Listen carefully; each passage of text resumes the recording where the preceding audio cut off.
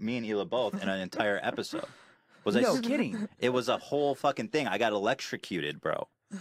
For real. Yes. Technically, for those science fans out there watching, electrocuted means killed. Are you serious? If you didn't die, you weren't electrocuted. You were shocked. Shocked. I'm sure there's some other word, but I yeah, didn't know electrocuted. Look it up. You have the No, power I believe now. you. I believe you. I'm just. I've said. I'm not saying that I know. That shocks me. Every word. Electrifying knowledge. Electrocuted. Can I put my mouth right on the mic? It feels kind of good. No, yeah. I prefer. I basically the more in, the better it sounds. How does this? A lot of famous mouths have been right up next to these. You get there's every that was a really passionate and tender kiss. Have you ever seen me kiss? I'm all of a sudden jealous of your wife. You should be. Yeah, there's all kinds of hepatitis. It's a petri dish. It's basically new forms of STDs being transmitted to your tongue right now. Glad to be a part of history. Cheers to that. Mo Bradbury was using Mo that mic. Bradbury was, yeah. That's one set of lips you may not. This very wanna mic? get. Yeah. You keep this mic here, and you guys use the same mics every time? Yeah. Well, We've switched around, actually. Oh, you do? Yeah. What? Well, I've been there before. I don't I've want. been here. This is my mic. I don't know what He Hila's been up to. Ethan doesn't move. I don't let anyone use this mic. Where was Mo? He was this right mic? there. Yeah. We bleached it though when he was done. Thank you.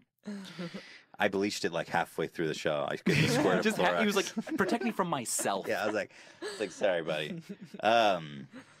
How's the show changed? I mean, last time you were here, we had like a tape. It was kind of a funky setup, right? I think I was on You that are on couch, the I think, yeah. which was very comfortable. Now I do feel kind of tall with this chair being up high, but I'm afraid to move it because then the mic will have to move and you it'll can just. move Oh, it. you can. The mic I is can do whatever I very. want. Yeah. The mic. But what if I don't move it right? What if I get too low? No, don't No, worry. don't I worry just about want to it. be efficient. You can really just manhandle this thing. Okay. Well, how are you? How have you been? I mean, how the hell is life since we last spoke with you? It's great, it's been fantastic. I just got back from the Brain Candy Fall Tour, and that is, it's a slog. Every day you got a show. Well, 6 days a week, and then you get one day off. We were able to perform in Kansas City, my hometown. Gave shout outs to some teachers that made a difference in my life who were there in the audience, and got to have my grandmothers come who couldn't really make it very far away from Kansas City. So having the show there. That must have been really cool. It was really cool. That is very cool.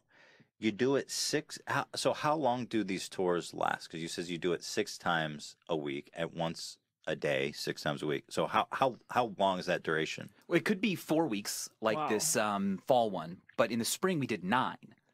Holy Wow. No frick. break. How Yeah. Oh my God. level with me, Michael. How awful is it? It's not, because here's the thing. Adam Savage has been traveling and touring for years. He Right. knows how to make it nice. Oh. So we've got star coaches, right? We've got rooms in the back of these buses. We drive overnight. Right. You wake up whenever you want to because you don't have to worry about the show until like 6 p.m.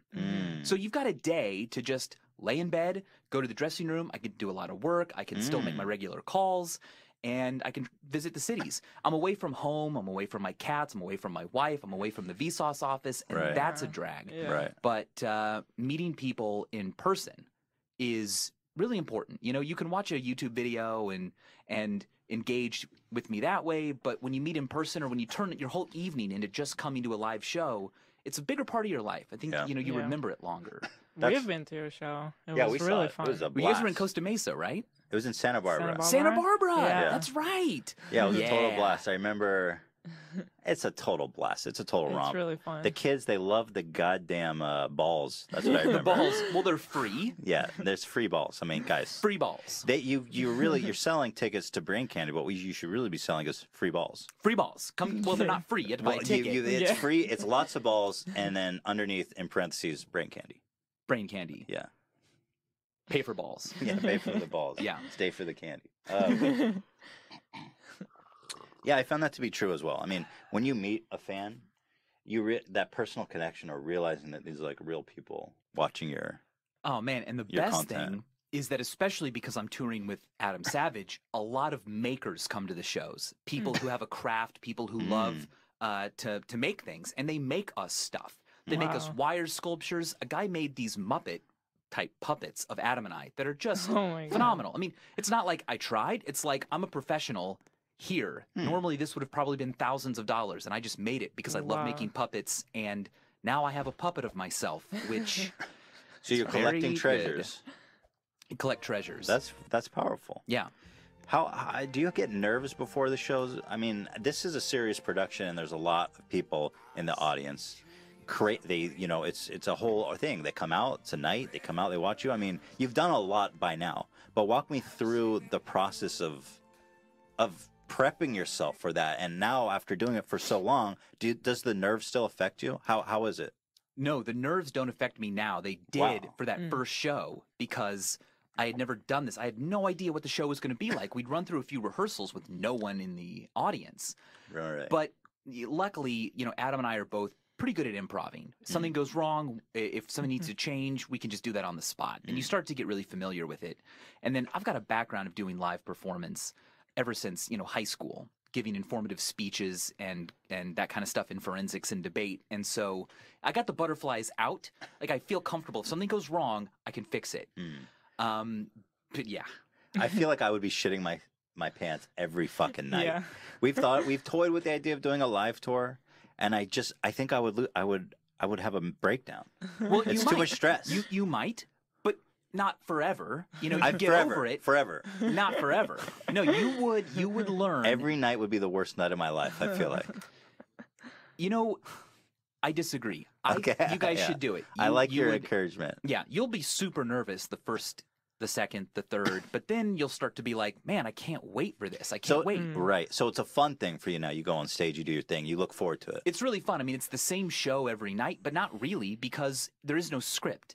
And so Right. we're always tweaking things. Before the show, we'll meet and I'll say, I think that joke would land better if we did this, or I think we should change the order, or I think you should explain that part, and then I'll explain this part, and then you can pretend like you don't understand, and then I'll pretend I don't understand. And it's always changing. That's pretty fun. And it's new to every audience. Right. I've That's seen cool. the show, or I'm in it, but every night it's a new city and it's new people who are like hearing and seeing these things for the first time. You had said that you guys are both really good at improv, and so when something goes wrong, you feel comfortable picking up the pieces. What's the most dramatic thing that's gone wrong for you guys on stage?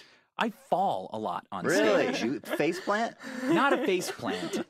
There was one night, it was in Canada, I believe it was in London, Ontario, where we didn't have the right party fog juice. Normally we use propylene glycol, I believe, and instead we had this oil-based thing, which meant that a layer of oil formed on everything on stage, including the floor. Man. So, I dance in the show, as you've seen. Yeah. But it wasn't even during dancing. It was I was just walking, carrying this bottle of acetone, and boom, slip, hit the ground. It was so bad. I needed to discuss it during the Q&A in the middle of the show because the audience was like, Worried? "Are you okay?" And also, maybe that had to have been scripted and planned because no way the show would have gone on. That's not even the worst, though. The worst. You was, ate shit pretty hard. It sounds yeah, like. yeah, and I'm a really jumpy person, so when I fall, I don't just kind of fall. I go, Right. and then I play it up because I feel like maybe that'll be more entertaining, and then everyone thinks I'm really hurt. Another time I fell, and this was the same show with the oily floor. I fall, and I feel while I'm falling, I think, you know what? I can save this if I start break dancing. Maybe that's what I meant to do. Right. But there was a stagehand in the way, and I roll into him because, of course, the floor's covered in oil. I can't break dance. I can't break dance anyway. But I also can't even get friction with the ground, so I just slide into him. Right. And That sounds shirt like a was killer ruined. show. That shirt, we couldn't get the oil out of it, so Was that a favorite shirt of yours? it was a really good stage shirt. That's and a so shame. London, Ontario, you guys were the last ones. Damn. Do to see people that. upload those fails to Oh. YouTube, or is it not really? I haven't seen any, but I'm sure they. Wait, I see them on social. Michael, Dan, and Ian, can you guys look up if there's Michael eating shit on stage? I want to get Yeah, that up check here it if out. we have that. I know there's some just dancing and not falling clips out there. Oh my god, I hope that's up there. I mean, that sounds like a hell of a show, if I'm being honest. Yeah, they were very lucky. Yeah, they're very fortunate people. My next question for you is that I'm fascinated by people who do a lot of stuff. Fascinating. Thanks, Dan. Jeez, I can't get a break. People make fun of me because I say fascinating a lot. I Every found it time really I- fascinating. Fascinating. Every time I say fascinating, Dan hits the soundboard to mock me. Fascinating. Fascinating. Fascinating. I can't even say it. Do I get passes? Should I get some You can fascinating say passes? it's the F word. The F word. But the guests won't know what I'm talking about. Michael's just confused right now. He has no idea what's going on. All right, I'm fascinated. Give me a break, Dan. Give me a fucking pass on this one. By showmen or productive professionals who manage so many things in their lives. Because I find myself always like overloaded and I get flustered and lose focus when I have too much shit to do. So you're doing Minefield, Vsauce, Brain Candy, the Curiosity Box. How do you manage all these things at once and keep yourself sane and focused? I don't. I'm going insane. No, I think what it is it's about a great team to help you. You know, I'm involved with the Curiosity Box and help curate things, but there's a different team that packs them, deals with orders, deals with getting samples, and I love what I'm doing. That's kind of a cliche answer, but like when I wake up in the morning, I want to continue reading about rigid rotational dynamics, because I just want to. And it happens to also be my job. But if I couldn't do that, I'd be kind of like annoyed. So I'm really fortunate that my job happens to be what I do anyway when I have free time. But that also means that do I ever have free time? Yeah. Like I have to Yeah, take a break exactly. and say, okay, I'm going to stop Well, learning and do reading. you feel like you have free time? Do you feel like you need free time? Does being so busy all the time, how does that affect your life? It doesn't affect my life because my life was already, even before YouTube, the same thing. I just didn't have anyone to listen to what I had discovered, right? I would talk out loud to myself. But then with YouTube around, I could just turn who I was into A show. a show, right? And to get bigger than that, to do a live show, to do the Curiosity Box, to do Minefield, you have to have other people help.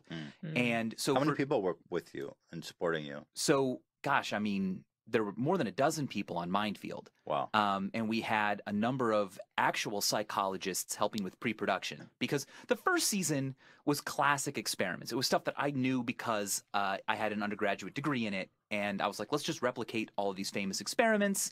We know the result to expect. And we kind of, we know what we want to do. But for season 2, I wanted to go into what are psychologists doing today and how are they doing it?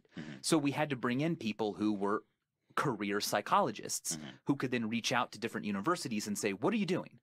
What can we help you do? We've got money, we've got resources, we've got, in some cases, cameras. Like an episode that isn't out yet, maybe it will be when you're watching this, was about the placebo effect and how we're enchanted by neuroscience, that we believe it can do more than maybe it really can. And having Minefield there as a documentary crew made people believe that the study was more powerful than it was. Because, of course, it was a placebo study.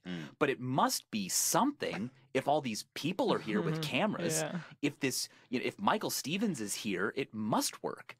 And that was all part of planting that suggestion in their mind that they're going to get better. That's very cool. I'm looking forward to there's another 6 episodes coming on Minefield, or what's the deal? There were 6 out already. I think there are 3 more. There's 8 total, and so far 5 have come out. So over the next 3 there was weeks, 5, the next 3 will come out. So I wanted to talk about season 2, Minefield, actually, because you definitely, it seems, kicked it up a notch from season 1, and I appreciate you sacrificing your own body and mind as guinea pig. You dabbled in it a little bit season 1 with the deprivation, Yeah. but I loved the truth serum and I loved the ayahuasca trip. Tell me about how you guys came up with that idea. And I basically, I just want to hear, like, what was the experience like? Let me start with the ayahuasca, because I feel like on the show, I wanted to hear more about how was that experience for you. Right. Because it was a weird, trippy thing. Like, it's one thing to take a psychedelic and hang out with your friends. It's another thing to hang out in, like, a jungle while some robed man chants while you trip balls. And be recorded for Yes. the show. Yeah. Yeah, there's like, That's a weird way to do a psychedelic. Yes. Hey, guys, rather than doing it in, like, my dorm room, I'm going to do it in the middle of nowhere where no one has cell connection, where the only way to get back to a city is by taking a boat ride for hours You're and implying flying. there was a measure of paranoia. There was a lot of fear, and I don't Right. think, we didn't record a lot of that, but I was really nervous as the date approached because I couldn't say no. I could. I made it very clear that, like, look, if we're going to do this, we all need to agree that up until the moment I put it to my lips, I can say no. And no one's going to be mad that we went all the way out there. Right. Because I didn't plan on not doing it, but I wanted... You want to reserve the To have right. the I didn't want to option. feel forced. Yeah. And so I said, look, when it comes to the decision process and what we do and how it works, that hierarchy goes me, then the shaman, and then everyone else. I love that the The shaman shaman. Yeah. supersedes. If the shaman thinks that we need to have the lights off, if the shaman thinks that we Right. need to stop Okay. recording, Right. and I can't respond, you listen to the shaman. Yeah. I know he's not on payroll. I know YouTube didn't approve him as a director, but Did he get EP credits? I don't know what he got. Okay. But he was a great guy. He was also our boat captain. Oh, he's Wow. he moonlights. Yeah. Yeah, he moonlights with the ayahuasca. Right. Okay. Yeah. But tell me about that experience, because first of all, was it your first psychedelic experience? As far as my mother knows, yes, of course it Okay. was. All right. Yeah. She's not watching this. This isn't your mother's show. And so it was man, I think the initial emotion I had before the ceremony was aggravation. Really? Yeah, because I was nervous, but I couldn't do it my way. What was your way? My way would have been to not have all the cameras there, to not have to make a show. Right. And so this is what's going through my mind. I'm like hanging out in the hut, waiting for the shaman and his assistants to come and get me. But I can't just get picked up and then taken to the ceremony. We have to like do multiple angles and takes. The experience Oh, couldn't be yeah. authentic. it was totally authentic, but I had a job to do during it. Right. Yeah. That was the hard part, that I couldn't just completely surrender myself to the Right. experience Right. as me. I had to be Michael, the host of Mindfield. Right. I had to listen to direction like, ooh, you know what, we have to do that again because like this light was in the wrong place, or oh, we need to get the coverage of My the shot of you God. entering.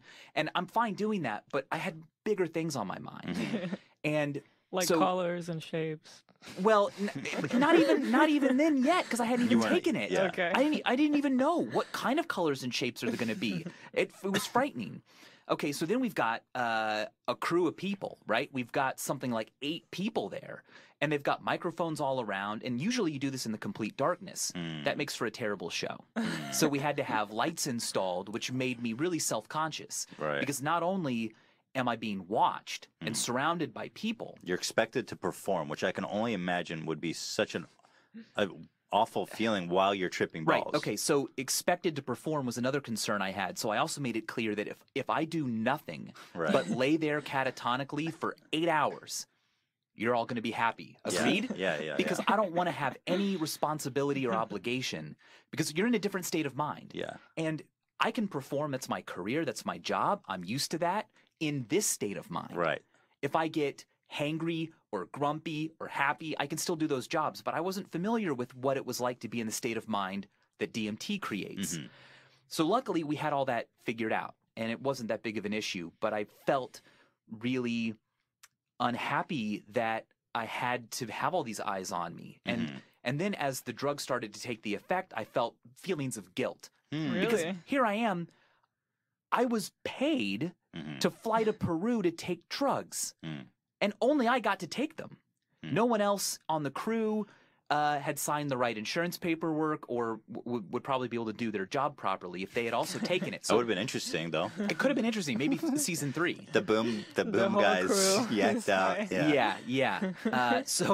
I mean, the shaman drank some. You know? Okay. I God didn't know bless he him. would do that. But when he took a dose, I was like, Were you a little concerned when you saw the shaman dip in? yeah, because I was thinking, wait, I thought you were You're the my one watching guide. over me. You're my guide, bro. Yeah. But let me tell you this: when the effects got stronger and stronger, my feelings of fear and guilt and the self-awareness of all the cameras on me, that every motion I did was going to be caught, and if I sat up, they'd have to reposition cameras, and I'd be aware of that. And what if it didn't work? What if they needed to give me some kind of direction and I wasn't in the right state of mind? I eventually realized, hey, as annoying as it is to have all these cameras around, if we didn't have the cameras here, there wouldn't be a show. And I'm doing this for the audience. I'm doing this for Robin, the researcher who was there. It's not about me. All of these concerns about, hey guys, stop walking, that noise is frustrating, or stop asking for the coverage shots. That's my job. It's for everyone else. This is not for me. And starting to think about, I need to just give. Robin, come do the EEG scan. I'm ready for that. I didn't want to, but then I realized by allowing you to do it, I'm giving. It's not about me and what I want. It's about what everyone's here for. So that's a lesson I took That's interesting. from that afterwards. Interesting. Yeah. How That's interesting because it makes you think about when something is your hobby and then becomes your job. It's kind of like it's not so much about you anymore. Yeah. That is kind of profound. Yeah. Exactly. Did you felt that on a level that you hadn't realized before? Yeah. I mean, I literally envisioned myself as this like waterfall that's just offering its water to the world. And I'm like, I remember sitting there going, at some point, Robin has to come over and give me a series of questions. He's got to put this thing on my head and measure the electrical activity there. And I could say no. And I planned on saying no until I realized the way to get rid of all that anxiety was to just say, let's do this. I am a vessel for your research. Were you concerned from the beginning that you weren't going to be able to perform that? No, I wasn't really concerned because I figured even if it all completely is messed up and we don't get everything right, that in and of itself is a story. Whatever happens is good. Whatever happens is good. Well, how did the experience match up to your expectation? Let's just assume that you've taken other psychedelics. Let's just imagine a world where you have. How would that hypothetically compare to your experience? Well, it's different for every single person. But anxiety was my biggest fear because once once you've drank the ayahuasca, you're on the ride. Like you can't take the antidote, you know? And the first ceremony was really pleasant and quite low in its dosage. The second one, within 20 minutes, I was like, oh no. You took twice as much, as I recall. You took like a third of a cup the first time, and then 3/4 of a cup. That's right. Yeah. And it happened so fast, I had lost control. I no longer was like observing what was happening. Things were just happening to me. Right. And my heart started racing. Right. We had a medical doctor there, which normally you don't because it's not dangerous physically. But YouTube requested that we have a doctor there. Yeah. That makes sense. Yeah. And so but here's the thing. My heart was going, it was literally beating very fast. there's a moment where I touch my chest and I'm like, yep, it's really happening. But then I thought, how do I let the doctor know? Because I can't think. No, this is not how I normally feel. Is it weird if I just say, hey, help? Right. They'd be like, what? How are they going to interpret that? And so I thought maybe I'll just ask for water, you know? Maybe that will tether me back down to reality because someone will have to bring me water, and that's a really mundane normal thing. I've been I feel like I've been in that headspace of trying to you're stuck between the ethereal world and the physical world and trying to make sense of being in another place, and it's frustrating. I hate that feeling. And it's frustrating because I was probably most consumed not by anxiety, but by the feeling of how do I relay and describe what's happening to me later, you know? Yeah. Because that's what always annoyed me about discussions of psychedelic experiences is that it all felt really vague and hard to empathize Abstract. with. And now I know why. It's like describing colors to someone who's never seen. It's a completely different state of mind. Right. And so every psychedelic experience I've had, I've hated it. I don't know why. Would you say it doesn't sound like you quite hated it, but it seems like it was marked with some negative feelings. Exactly. In my experience, I always have a lot of. I think my problem is I'm too anchored. I never really let go, and you're always resisting the urge to just kind of float off, and you're trying to hold on to the earth as you're floating to the sky. I think getting over that resistance is a big part of what psychedelics teach you. Right. I didn't I didn't break from that, but I'm aware now of its existence. I know what it feels like. Robin Carhart Harris from Imperial College London, who came with me, didn't say I had a bad trip. He describes it as a challenging trip. Yeah, You know? I like that. I'm still glad that I did it, but I'm not like, I got to do it again. And I think that's fine. You know, that's Yeah, exactly It's fine. Yeah, I think if you're so that eager to return to that state of mind, you're probably having some trouble dealing with the actual physical world. If you're so eager to embark out there and on a leave. daily basis, yeah. I don't know, but I know that there's a bonus clip where we spoke to a woman who took psilocybin as part of this What is coping that? with Oh, that's death. like mushrooms. Yeah. She took a pill through a study at NYU, and she worked with these researchers for months, and they crafted a pill just for her based on her weight, based on her past. They knew what dosage to give her, and I think she felt incredibly safe. She wasn't in the middle of this brand new This place. was therapy for coping with death. Yeah, she Her had, death. yeah, because she had been diagnosed with cancer, and to confront your own mortality is obviously frightening. But they were experimenting with how psychedelics can help you deal with those feelings, and it was a phenomenal experience for her. She tells a story of seeing a table with all of her family and friends, but also death is at the table, and she realized, yeah, death's invited, of course. And ever since this happened years ago, ever since she's felt much better. She's felt healthier, and she only took that one pill. It's not like she has to take Wow. one every month. Interesting. It's one dose. That's awesome. I think psychedelics and drugs like that really have a lot of value to our society. It's a shame that they get stigmatized. And I think that stigma itself is what contributes to a lot of the negative feelings you have when you take it. I think so too, yeah, because you start to feel like, oh my gosh, I'm doing something wrong or I'm dangerous. doing something wrong. Yeah. In fact, I had this thought that cracked me up during that second ceremony where I was like, you know what? When the shaman lights the candle and says that it's over, first of all, it's very comforting because he knows how long these experiences last. When he lights that candle, it's proof to me that the effects are only going to wear down from now. I mean, it takes a very long time, but they when you're going down, you start to regain control. Anyway, I'm thinking, once he lights the candle and like the crew's done, the first thing I'm going to say is, I can't believe I'm going to have to tell my mom I did this. And that made me crack up because it just sounded like such a funny thing. I didn't wind up saying it because it just felt like a joke when the experience was really dramatic and poignant. But I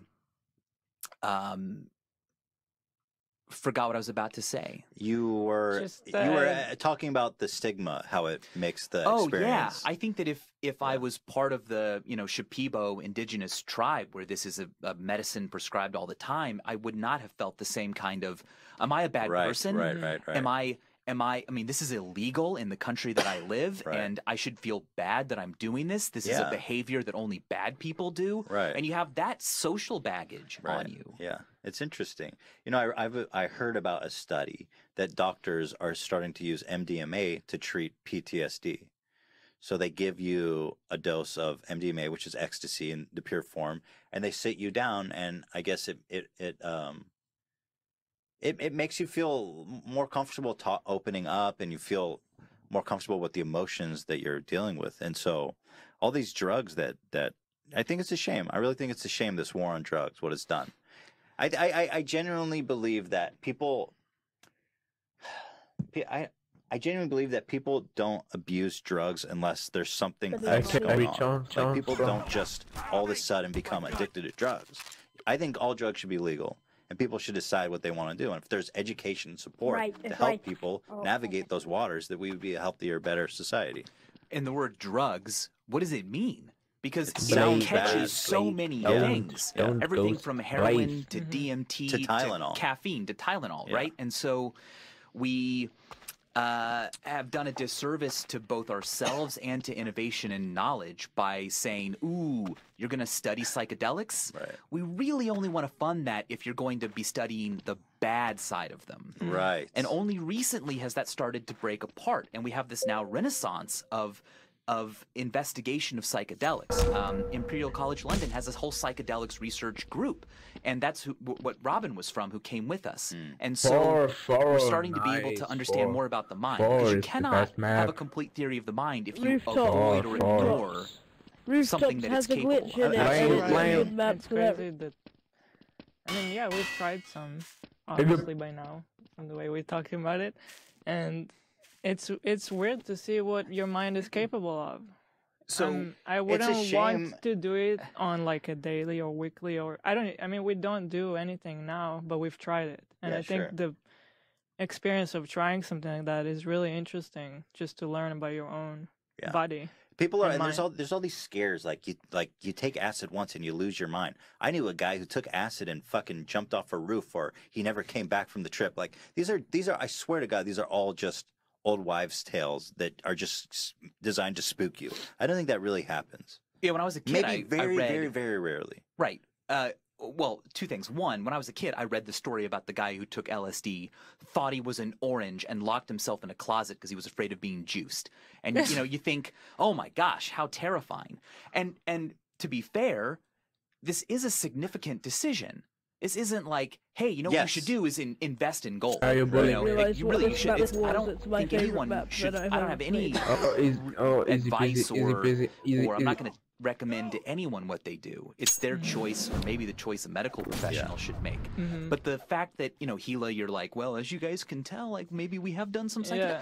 That caginess we have to have about it. Yeah, I feel bad like even talking about it, because then people are going to say, oh, you guys are promoting drug use. I'm not promoting it. I don't endorse it, and I don't recommend it. I feel like you should be able to talk about it. And right. And I think like you said, it's a big decision to make for yourself. And I don't think that it needs to be caged by law or stigma. I think that there should be open dialogue, there should be conversation, and like go to a place like places in Europe where drugs are legal, and they'll test it for purity for you, so that you don't take something awful and die. Right. Yeah. Like, how is that illegal not worse? Means that some shady stuff can happen. It means to the drugs. that shady, bad people are going to own the market. It's not going to be regulated, and there's not going to be you're not going to feel like there's anyone there who can help you or advise you through the experience. Something I found fascinating was that when I spoke with Robin, hit him with the damn fascinating. I asked Robin, the head of the psychedelics research group at Imperial College London. I'm like, so what's your experience with psychedelics? Right. Assuming she's done it. Robin, like Batman and Robin. Right. He goes, well, I don't talk about that. I was like, what? It's like, dude. And he's like, well, my grandmother might see this. That's such a cop out. And I'm saying that is. I was going to say fascinating. I'm like, that is. You see, it's fucked up. Yeah. It's like drugs. It's the F word. I've got all the stigma around that. What a great example of that stigma. That your job is to research psychedelics, and you can't say that you've ever experienced them. What other scientist does that? Oh, I study gorillas. Oh, have you ever seen any? Oh, no. I would never look at a gorilla. Right. I talk to people who have looked at them. Yeah. Or imagine an astronomer who's like, I've been studying the stars and the motions of the planets. I've never looked up. Yeah. Don't judge me. I don't look up. I talk to others who have, and until we break that barrier, I think we're really missing out on a big part of human mind. It's such a beautiful paradox, I think, of this guy. I love it. Even on a personal level, he's like, no, I don't talk about that. Yeah. Anyway, listen, let's roll to a break. Quick thank you to our sponsors, and we will be right back with your boy, Saucy Vsauce. Thank you to Omaha Steaks for sponsoring this episode of the H3 Podcast. Listen, Omaha Steaks is a product that I am fully behind. You know that scene in Pulp Fiction where they open this mystery chest and it's like glowing orange? Well, that's basically what they send you. I received my package full of fillets, sirloins, pork chops, and kielbasa's. It arrives in this chest with ice, and you open it, it's like glowing. It's like I'm enlightened when I open this thing. It's unbelievable. Let me tell you about Omaha Steaks. For $49.99, you can get my family gift pack. when you go to their website and search H3 in the search bar. That's 75% off. This is high quality meats, my friends, for $49.99. Listen to what you get. 2 fillets of the mignons. I knew a guy who once said fillet mignons. He was Australian. He was Australian. Apparently that's what they call it in Australia. But I didn't know that. I'm sitting at a restaurant with this guy. He goes, I'll have a fillet mignon. I'm like, you're not, people aren't that dumb.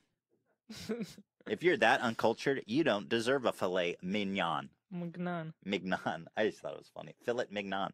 You get 2 fillet mignons. You get 2 top sirloins, 2 boneless pork chops, 4 boneless chicken breasts, 4 kielbasa sausages. Hold on. Let me catch my breath. 4 burgers, 4 potato au gratins. Which my is, favorites. Yeah, these are actually incredible. I don't care about the meat, the potato. Hila, the meat is incredible. The potatoes are good. I'm not going to take that away from you. It's a huge potato ball that's like, it's like mashed potato in a ball. Yeah. It's like, what genius made this? You get 4 of those. 4 caramel apple tartlets. 1 Omaha steak seasoning pack. And plus, in addition, because they love you and because I love you, you get 4 additional kielbasas. Say it with me because it's a lot of fun to say. Kielbasa sausages, absolutely free on top of that. You get all of that for $49.99. That's 75% off by going to omahasteaks.com and in the search bar type H3 and you'll find my family gift pack. Omaha's got over 500 gourmet gift ideas. They got great steak experiences at home, the most flavorful, tender, aged beef, plus seafood, poultry, pork, veal, lamb, veggies, dessert, appetizers, pasta, soup, seasoning. They're basically just listing everything. They've got it all, in short. Convenient and quick shopping, guys. It's for those on your list. It's aged for 21 days to unlock the full flavors of the cuts, hand trimmed, vacuum sealed, my friends. Very cool. You are not going to want to miss this H3 family pack. So head on over to omahasteaks.com, enter my code H3 in the search bar, and get 75% savings. Unheard of. You're going to love this. I guarantee it. Thank you, Omaha. Appreciate you and your steaks. Thank you to Lyft for sponsoring this episode of the H3 podcast. Lyft knows that their drivers is what keeps them moving. Literally. So they do everything they can to make sure their drivers are happy on every trip. It's a simple formula.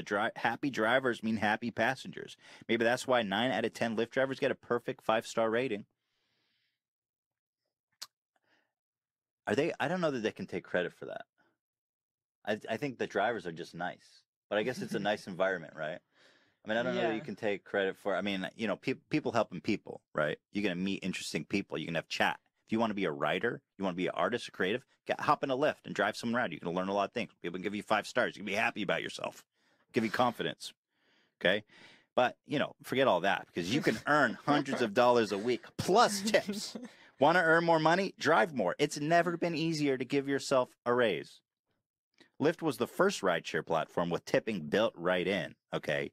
And so because getting tips shouldn't depend on your passenger having a crumpled bill in his pocket. And let me just say, to their credit, I completely agree. I never have cash on me. I prefer riding Lyft because I can tip through the app, and I don't carry cash. Hello, I only carry Bitcoin. Yeah, right. Does Lyft accept Bitcoin? I don't understand cryptocurrency. You can't use it. No, I don't get it. Okay. You can't use it. How is it a currency? It's like the monopoly money. You keep 100% of the tips, and they add up quick as heck, my friends. Drivers have been paid over $200 million since this feature was first introduced. Express Pay lets you get paid almost instantly, except waiting for weeks and hope maybe not even getting paid at all by these scumbag employers out there. You don't got to deal with that when you drive for Lyft. Lyft has taken the guesswork out of pickups. The new AMP device uses color coding to help passengers find their drivers, guys, so listen up.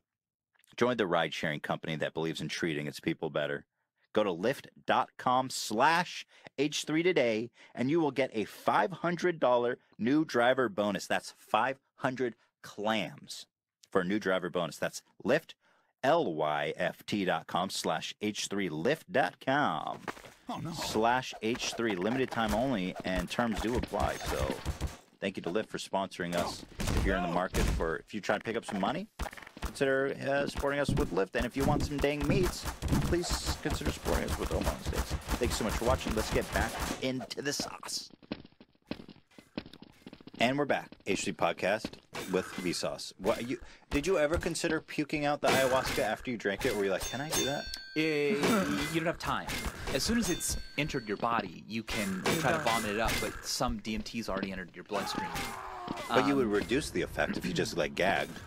Maybe, yeah.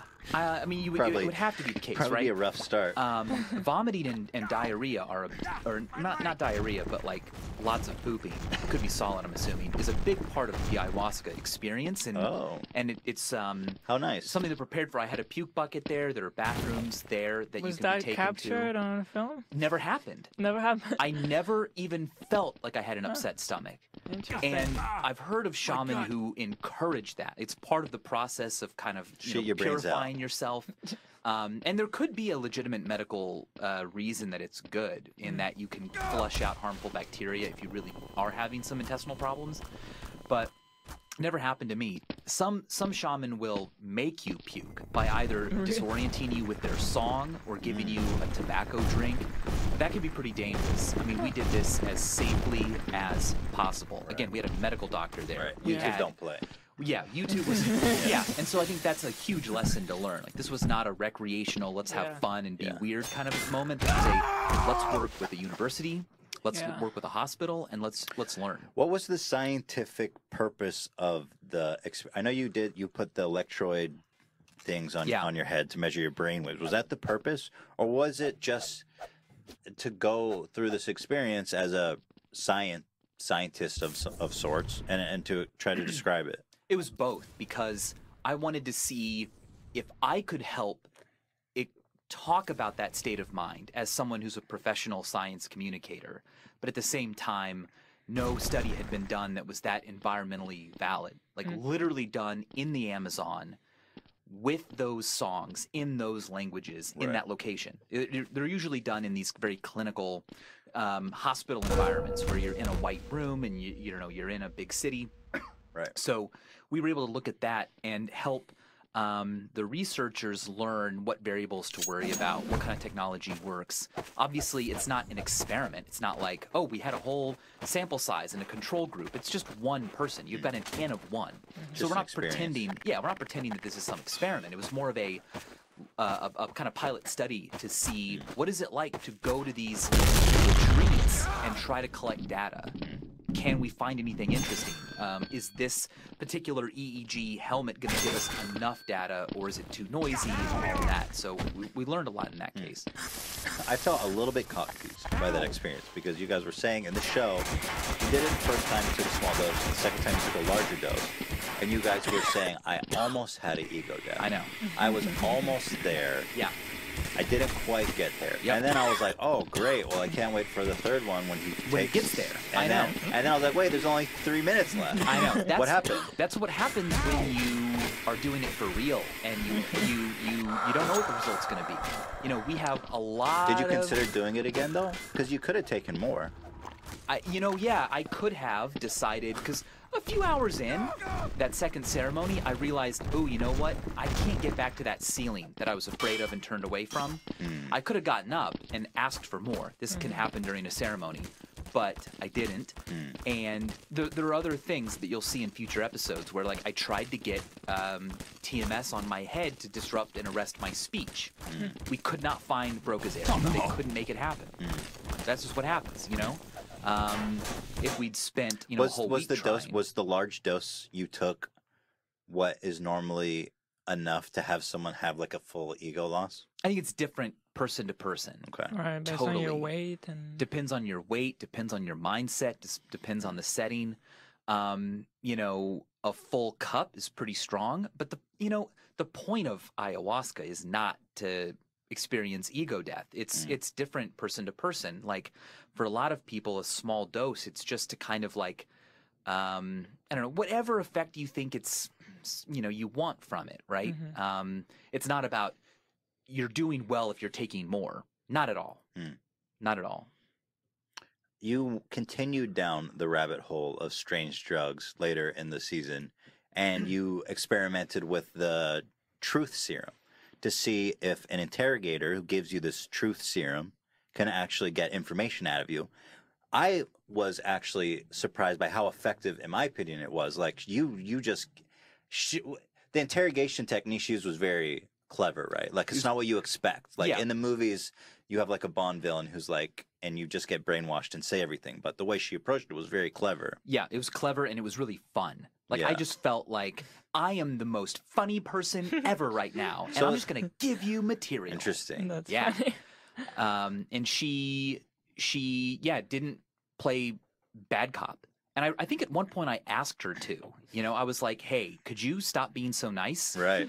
I don't remember that. I don't remember much after, I think, when she asked me who the president was. They kept giving you more. They're like, give him a little bit. You're like, I'm pretty fucked up. They're like, give him some more. I was like, damn. They pumped you full of that shit. There's a funny moment where the guy just was passed like, out. you know, this is more than I'm not going to give any more. Yeah. And at that point I was like, I could take more. But I don't remember it. That was the scary part. It was that they could have told me I had said anything and I wouldn't know if they were wrong or not. Right. Well, that's pretty scary. And the thing about midazolam, which is the truth serum that I was administered, is that there's an antidote for it that works quite quickly. Really? And so all of a sudden, I just come to, and I'm like, no way. I've always wondered if that was possible. It was weird. It was like just to go from completely fucked to sober. I find that I didn't know how much time had passed. I just immediately was like, hey, wow, what happened? And I was forming memories again all of a sudden. Huh? Yeah. But the way that she got the game was that you had information you're trying to conceal from her, and she was trying to get it. Like, for example, that you had a sister, I guess, was one of them. Yeah, and my sister's name. Your sister's name. So her approach wasn't to be like, tell me your sister's name, like you would see in a movie. It's what, like, she would wait till you're super smashed and be like, so your sister Jessica is a dentist for a living? And then you would be like, yeah, that's what you know, like, it's really clever. It was really tricky. You had to really be sharp, and you had to not just be living in the moment to keep the information. They basically just dull your brain to the point of you're just agreeable. Well, yeah, all your inhibitions are gone. Yeah. You're not holding anything back because you're just not aware of what you should be holding back. And you're just living in that exact moment where there's nothing else to be concerned about. Right. It's like the puppy dog mode. I'll keep thinking about a little puppy. He's on truth serum all the time. What do you think after doing that? Do you think that serum is an effective way to get information from someone? I think that it is an effective way to get information. I don't think it's an ethical way. Right. And I should, with the caveat that I'm not sure it's effective because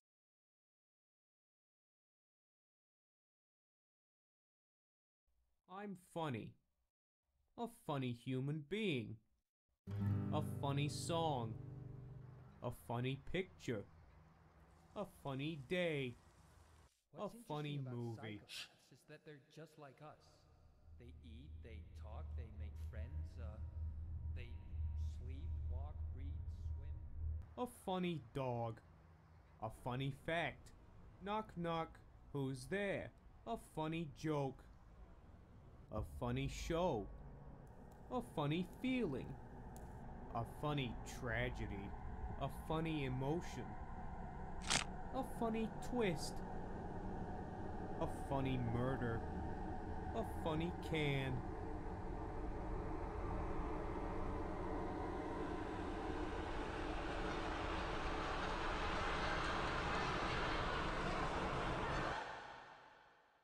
You're funny.